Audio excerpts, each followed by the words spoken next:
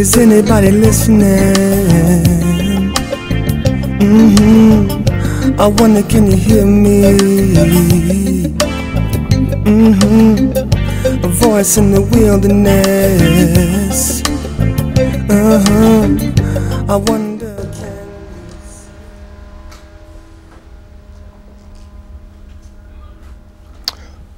Peace. Shalom. This is Brother Dawa, Ben Yisrael.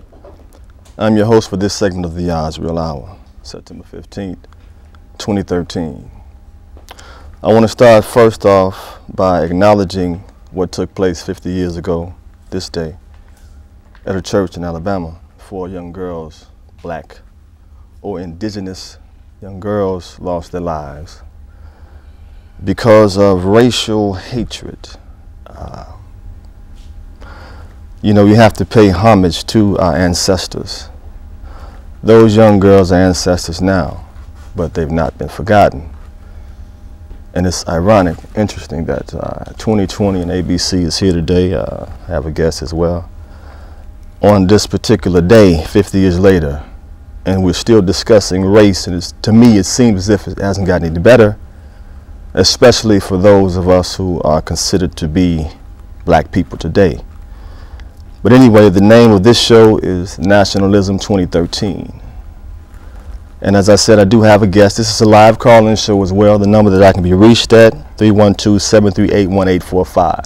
312-738-1845. You can call in and voice your opinion, be it a yay or a nay. Hopefully we can keep the tensions down. I know that the world is hot right now as far as race and racism, and it seems that things are bubbling up again on the surface of this country as well as even the planet. And the things that it seems that our people tried to institute back during the civil rights movement, it seems to me that we're going in reverse, and the powers that be want to take us back to a place that we used to be, when we couldn't drink out of a water fountain that a European drank out of, or when we had the Blacks Code laws on the books, we couldn't do what Europeans were allowed to do. It seems to me that they're trying to take us back to that place and almost, if not institute physical slavery again. But of course that will not be. I just don't think that the higher power is going to allow such a thing. And I have with me, as I said, a guest, Matthew Heimbach, who is a white nationalist. Is that correct? Yeah, I would identify as a white nationalist. Okay. So why don't you just introduce yourself to the guest? Sure. I believe that's your camera right there. There we go. Well, my name is Matthew Heimbach. I'm the National Director of the Traditionalist Youth Network, which is an organization that is designed to have white student unions across this country and to get young people of high school, college age to be able to rally together around tradition and folk, to be able to advocate for our own best interests. I'm also a member of the League of the South, which is a secessionist organization, and I was the former president of the White Student Union at my school. I'm 22 years old, and really kind of the reason I'm here is I believe that ethno-nationalists, regardless of background, really can agree around some fundamental principles. I mean, like you were talking about in your introduction, that tension is inevitable in a multiracial society. So where I come from, in my perspective, as also a separatist, is that you're right, there cannot be equality in a multiracial system. And instead of having to try and go against the laws of God and nature to try and force equality, it's much better, I think, for the white community, but then also the black community, to be able to peacefully separate. No one gets more resources than another. It's a fair separation.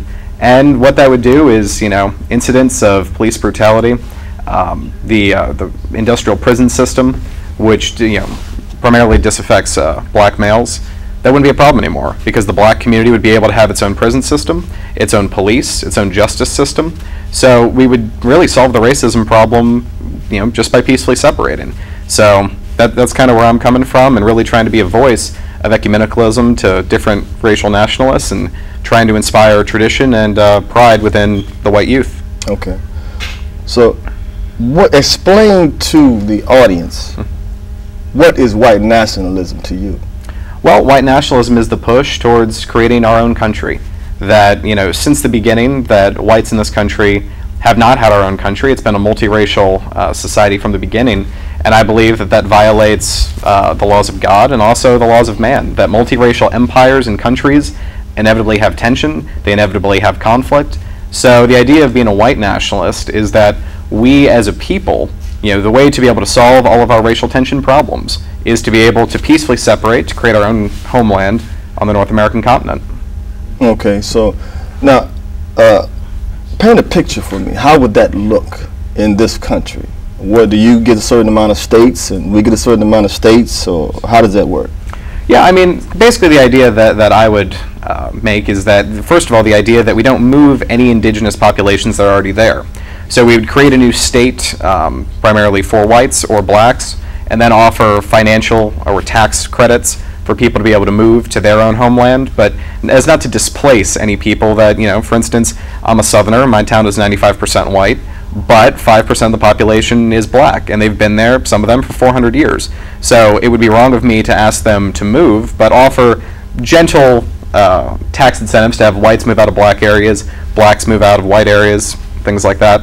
So I would say there should definitely be areas, especially the Southwest, really belongs to Hispanics. They've demographically displaced both whites and blacks from that area, so that seems like a natural home for them. And then the white and black community should be able to come together and find areas where everyone has an equal share of resources, that no one's being put in a situation like the reservation system where you get the worst land, but where we can peacefully coexist as separate peoples. So are Europeans indigenous to this land?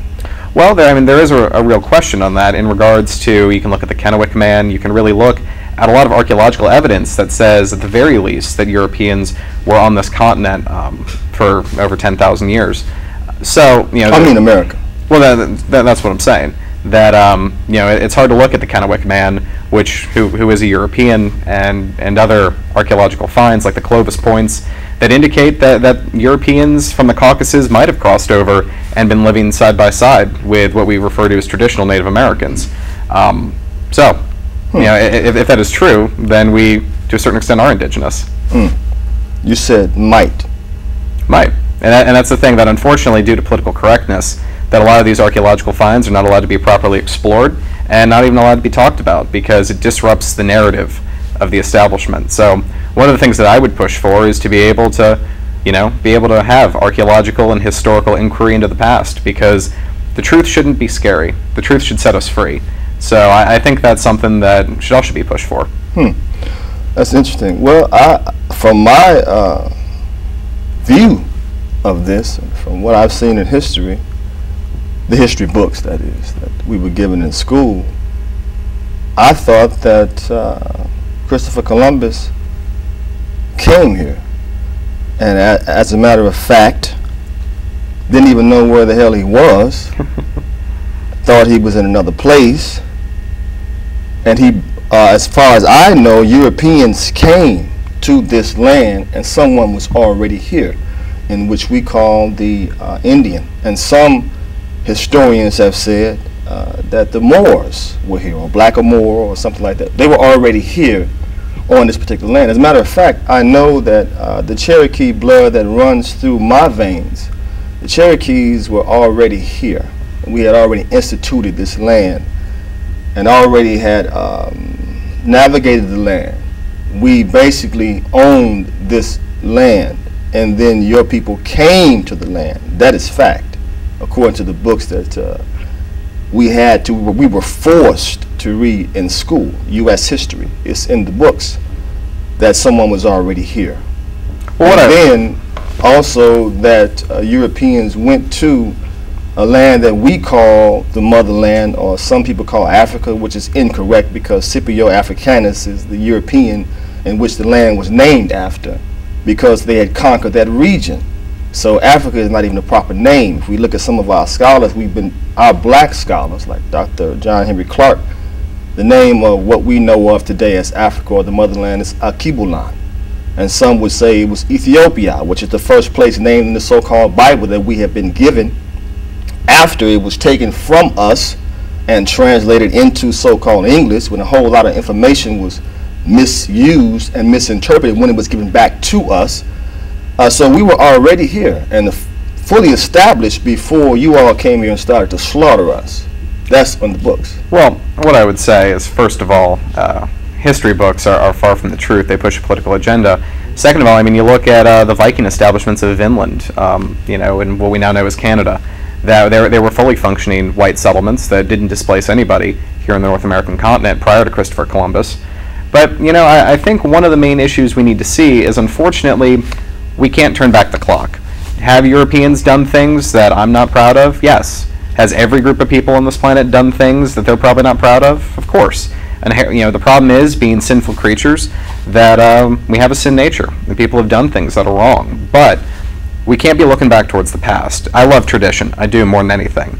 But we need to be looking in 2013, where are we going from here?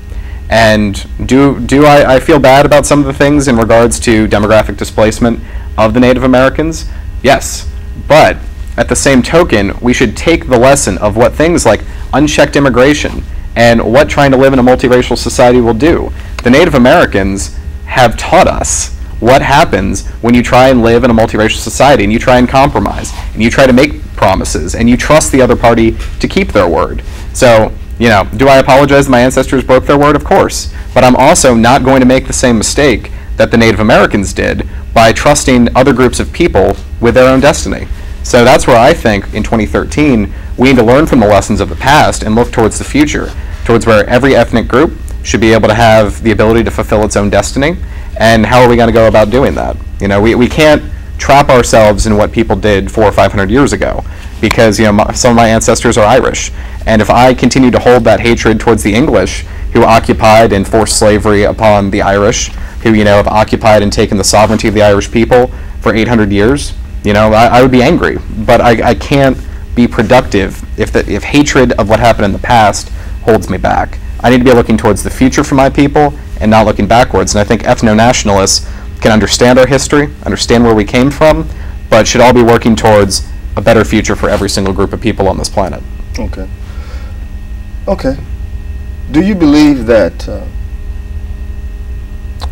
every man on this planet should have a right to protect their children and their women? Of course. That's a biblical right. Biblical right. I agree. Let me say something to you. Now, you say past, it's past, it's past. It's these things were way back when. They don't exist at this point. But September 11th, here in the surrounding area of Chicago, Northbrook, there was a, I'll say, indigenous female. Indigenous, for those that don't know, means, I would say that I'll use that word, the correct word, to replace what they have said as black. She was walking through an all-white or European neighborhood. She's a nurse. And there was a European male on his porch, 46 years old.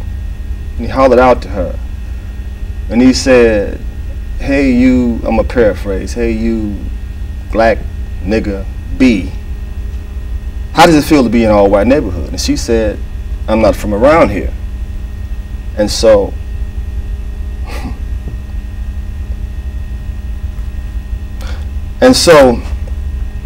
he began to chase her. He jumped off his porch and he ran after her and he tried to grab her. And then he told her, she was able to get away, thank goodness, but he told her, "The next time I catch you in this neighborhood, I'm going to rape you and I'm going to hang you from a tree."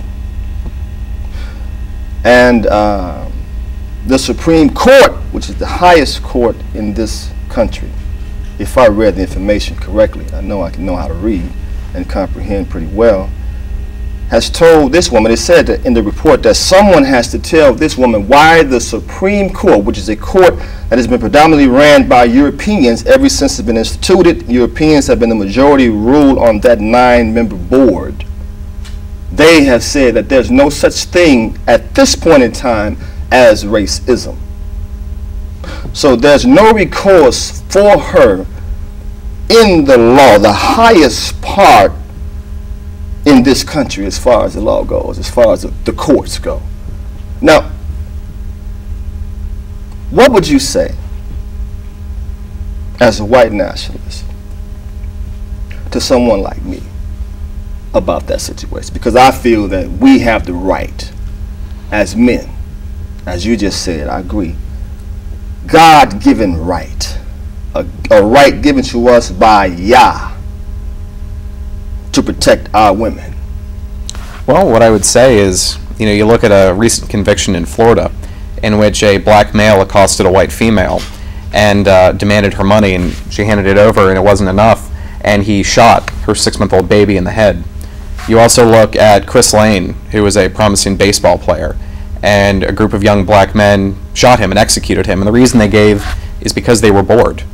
So, I mean, I think you look at the system that we have of racial violence, white against black, black against white, then this is the symptom of a multiracial society. So I fundamentally agree that every single group of people has a right to be able to defend their women, defend their children, defend their homes. But the problem is, there is, for every example of white on black violence, I can come back with black on white violence. So it's an unfortunate symptom of this multicultural society. And the best way to be able to protect your women, and the best way for me to be able to protect mine, protect our children, allow our people to reach our full destiny, is to be able to peacefully separate. Because unfortunately, it's part of the human condition that God wanted us to be separate, and when we decide to go against His law, it causes conflict. People die. People suffer. You say God wanted us to be separated. 100% believe that. That's biblical. Yep. I can agree with that, but I truly don't agree with what you said in reference to you can go basically and come up with a situation equivalent to what we suffer in this country. For every case of white on black hate crimes or whatever you want to call it, you can come back with something in reference to that. As far as the vice versa of that situation, I don't agree with that. But anyway, I'm not even going to argue with that particular point. But I do believe, and I do know that if we're talking about biblical things, that do you believe that you reap what you sow? 100%. This country has dropped bombs all over the globe. So I know there's no way possible you can come up with something to say that that's equivalent to, we have done you all just as much as you've done. No, impossible. But anyway, you drop bombs all over the globe, killing men, women, and children who just want to survive. I know. I was there in Saudi Arabia in the first Gulf War, and I sat there, and I remember watching this family of people in whom I was told by this government under George Bush Sr.'s rule at that particular point in time, that these individuals were our enemies. So I'm sitting here in a land which I've never seen before, with people around people I've never seen before in my life, and I'm watching these people inside this their house, and the house was it was like cloth like this, and it was like they had a little room section off, whatever. I couldn't make out the language, but I heard them laughing and intermingling among themselves. These people had nothing to do with anything that the government under the European rule had said they'd done. And we find out now that even the things that they told us they did was not really true. There's really no way to prove that. It seemed like there was another motive of the European. And every time you look into the Europeans' history, it's very bloody. Bloody. Even when they introduce themselves, when they speak to each other, sometimes they say bloody. Bloody good day, old chap. What the hell is that? I mean, how do you introduce yourself to the person that is a counter person to you, or your friend or whatever? In the morning when you greet each other, you say bloody. But this whole mentality of blood and guts and destruction is what the European has put upon every person of color on the planet, all over the globe, just countless murders. So that's why I asked you the question, do you believe that you have to, in a biblical sense, reap what you sow? And you said yes, and therefore it is impossible for us to just throw away what was done in the past. Because even if we, as so-called black or indigenous people, do not handle it ourselves, the Almighty Yah will handle it. This is why we have storms in areas that are predominantly European that come constantly. We just had the boardwalk destroyed damn near again. And so they came out and they said, okay, the news media said, finally, that maybe there's a force stronger than us. And that's exactly what it is. There is a force now in the world that is going to make the European pay for what they've done. There's no way to throw it all out. We just can't do that. I don't believe that the Almighty Creator is going to allow you all to skate by, because the things that you've done, I don't think in history, no man has killed more people and destroyed more families and separated and divided more than the European has. I just don't see it. So therefore, what I would say to that is, first of all, you're right. Has the United States government engaged in a war across the entire planet, occupying now over 150 countries? Yes. The United States government is not my government. That the United States government does not represent the best interests of Europeans or whites. I would consider us to be currently living under a Zionist-occupied government. And I see the international Jewry, I see organized banking cartels as being whites at the most can reach mid-level management or enforcers. We're not the top decision makers. We're not the ones that push us into wars. You look at the First and Second World War, fratricidal conflicts that killed tens of millions of whites, us killing each other so a few banking families can make a few billion more dollars, or pounds, or Reichsmarks. So I think fundamentally the problem with your assessment is that we are not controlling our own destiny, that whites, Europeans, for centuries now have not been able to control our own destiny, and that is because we are following the false god of profit, that we put money ahead of race. I mean, you look back throughout European history over the past 1,000 years, the Byzantine Empire specifically banned Jews from banking, from the mass media, for a reason. They understood the influence that it would have over politics, with the amount of power that the coin has over changing the minds and hearts of men. And what happened? The gates of Constantinople were opened, and one of the greatest European cities fell to the Muslim invaders because a small group of Jews decided that it was time for a regime change. So I would say the fundamental problem is Europeans and all the blood that's being shed around the world. You look at the Syrian conflict. It's not in the best interest of the American people to get involved in that. I stand by President Assad. He defends the Christians. He stands for his own people.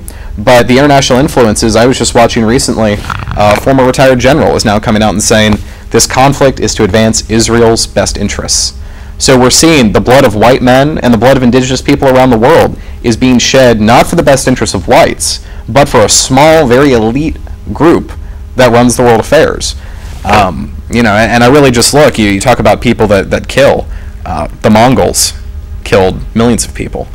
You look at empires throughout the globe, that it's an unfortunate condition of the human nature, but I don't think Europeans are any more or any less guilty of these sins, that every group has always done this. And I understand the importance of honoring your ancestors, honoring their sacrifices, and honoring the brutality that happened to them. But my ancestors have also suffered brutality. I mean, you look, like I said, the Irish have suffered 800 years of occupation. You look at the fact that Eastern Europeans, they lived under Bolshevism for a century. Before that, so many of our ancestors were fighting every single day against the Muslim invading armies who would occupy lands, who would do mass rapes, mass executions, deprive our ability to even worship our God. So I would say suffering, while tragic for every group of people, is an unfortunate example of sin nature. And I think our entire globe, I mean, you look what happened, we recently, within the past couple of years, have had a tsunami that killed millions of people. You look at what happened in Haiti. You look at what I see as God's judgment falling not on a specific group of people, but God's judgment coming on a very sinful world that has entirely turned away from Him and has turned towards self, has turned towards money, turned towards profit, torn families apart and spit on His law. So I see us coming into an age of where every group is going to be punished, because mankind is going to reap what it sows. And we have sowed a lot of sin and a lot of hatred for centuries. So the bill is coming due, but that is not only a European condition, that is every group of people. You look at the rise in storms, earthquakes, things like that. It's not only in white countries. It's happening in black countries, it's happening in Asian countries, it's happening in Hispanic countries, fires, floods, things like that. I just see that as God's judgment coming on mankind, not on a specific group. Well, I'm talking about, basically, when I talk about storms, I'm talking about here in the United States of America. Usually the tornadoes, the F5s and things of that nature hit areas where Europeans are. That's what I'm talking about. Well, a lot of black folks don't live in Nebraska. So, I mean, I can guarantee you that if a large black population moved to the Midwest, the storms would keep coming. That's just a natural amount of the environment. But, you know, it is unfortunate and tragic, but every group of people is suffering. You know, you look at the storms that were happening in New York and New Jersey. There are a lot of black folks up there, but they were suffering right alongside white folks. That's just, I think, a problem of this broken world. A fallen nature, a sin nature has poisoned this world ever since the fall. And because of that, mankind must suffer. Oh, really? Interesting. Okay, I'm going to allow the callers to chime in. Go ahead, caller. First caller, go ahead, speak. Yes, I just had a quick comment for the guest. He was making it seem, or at least what I got, is that a white separatist society will somehow make it just a wonderful, glorious place for white people. But that still doesn't answer the class divide that does exist amongst whites. I mean, even if all whites were to live in just one separate area, does he believe that people like the Kennedys would actually have something to do with white people who live in trailer homes? I mean, the white people that are so-called considered, I guess what they call each other, white trash, would never be seen hanging out with the Bill Gates of the world. So I just want to let him know that even if he were to get on a white separatist society and that whole thing would happen, some whites still are not going to want to have anything to do with other whites. There's still going to be oppression and prejudice in some form or fashion.